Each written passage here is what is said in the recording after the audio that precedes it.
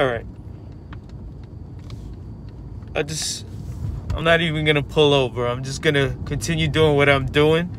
Got a mask on because I'm about to go into a store. Otherwise, I usually wouldn't drive with this thing on, but it's literally like a minute away. So I'm just going to talk because I have the platform to be able to do so. So why not? This is about motivation. Now, anyone listening or watching this could tell me whatever they want to tell me about a whole bunch of different things. Like, you may be stronger than me, taller than me, better than me, and a lot of things. But when it comes to this discipline thing, and when it comes to applying it to a certain way of consuming calories, you can't tell me a damn thing. You can't tell me anything about that. Because my mind is at a certain level. And if you're not there, you need to catch up.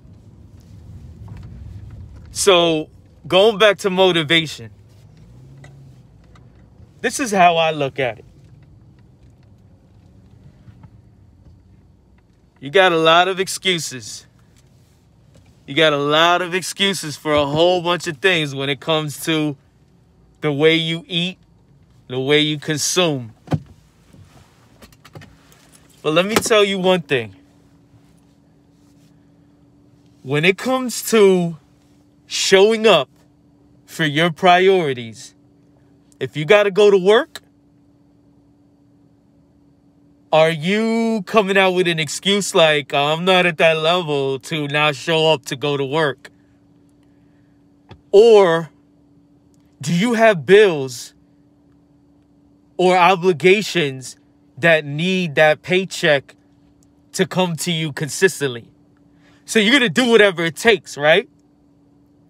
So how is this any different where you're going to tell me that you're not on my level?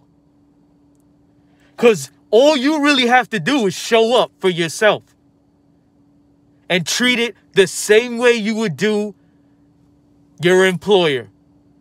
Because your employer is not trying to hear, oh, you know what? I'm tired. I didn't feel like going to work and I didn't really feel like telling you. Your job is not going to put up with you saying, you know what? I'm not at that level to be able to do the whole shift. I'm not really up to that place where I can, and you're going to tell me like, oh, these are, apples and potatoes, like totally different. No, it's not.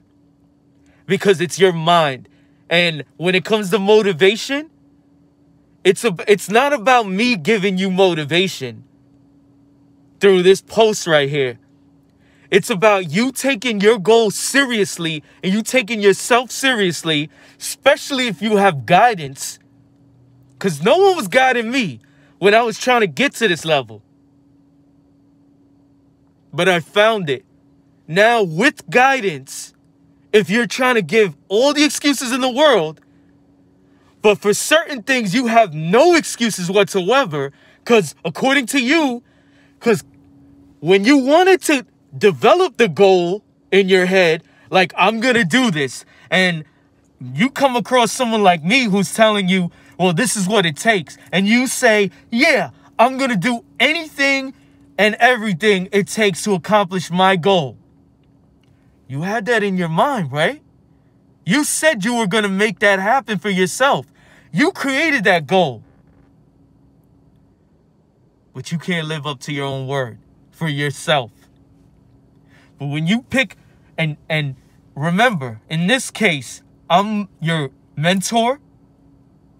I'm your counselor. I'm your drill sergeant. I'm your guru.